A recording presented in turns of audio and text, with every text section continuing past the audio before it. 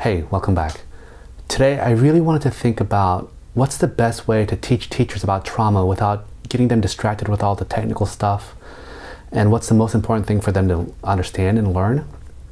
And I thought that the best way to do it might be to just make a difference between a learning brain versus a brain in survival mode. So we'll just call it learning brain versus survival brain. And this is the difference.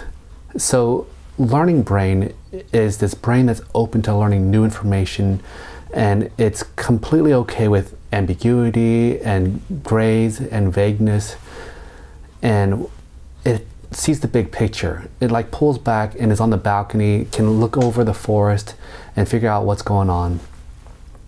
On an emotional level, people in learning brain feel calm, peaceful, maybe a little excited about what they're about to learn, maybe a little playful and having fun too, and definitely curious.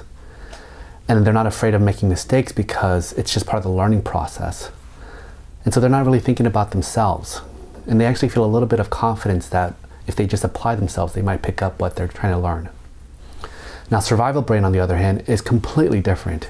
It's hyper-focused on threat. It doesn't like ambiguity. It wants clear, hard facts. It thinks in black and white terms. It doesn't want anything to be gray at all.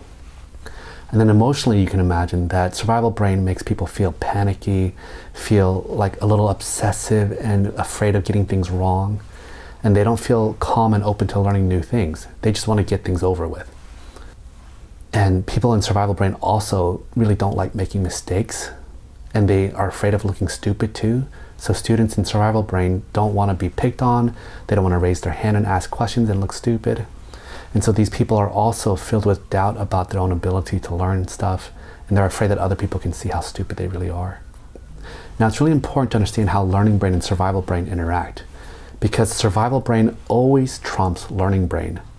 And it makes sense, because survival brain is just trying to save your life. And so if it thinks that there's something dangerous happening, you better pay attention to it, right? But the tricky thing is that as survival brain stays on longer and longer, it's harder to get out of that. And it's harder to really go into learning brain. And the way I think about it is kind of like the myth of Sisyphus. You know, that guy who has to push a rock up a hill, and then every day it falls back down and he has to do it over and over again. Well, being in learning brain is like being up on the high parts of that mountain. You can see the expanse of what's going on, but it also takes a lot of work to be up there. And at any second, if you're not paying attention and putting effort into it, it's so easy to slip back into survival brain again. And that rock that Sisyphus is trying to push up, well, that's kind of like stress. And the more stressed you feel, the heavier and bigger that rock gets, and it just pushes you back into survival brain quicker. Now, the kicker is that for traumatized people, stress is a really rigid and intense thing.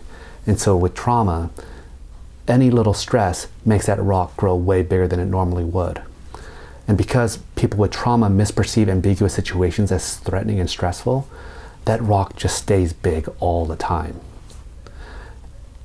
Now, the good news is that the more you control stress, well, the easier it is to be in learning brain, right? Because that rock is a lot smaller. And what I really want to highlight for teachers is that the best way to keep students in learning brain goes back to why I spent so much time talking about attachment. Students best learn when they feel like they're safe and supported by the adults around them. So it's kind of like a baby elephant. You know how like on those nature shows, the baby elephant is like playing with leaves or exploring a tree or something like that and having a lot of fun. And the only reason why they can do that is because there's a whole group of mama elephants around that baby protecting it and looking out for danger. So a kid with trauma or who's stuck in survival brain, it's kind of like that baby elephant who doesn't have protective adults around them. They can't play and learn because they're way too focused looking out for threat and danger.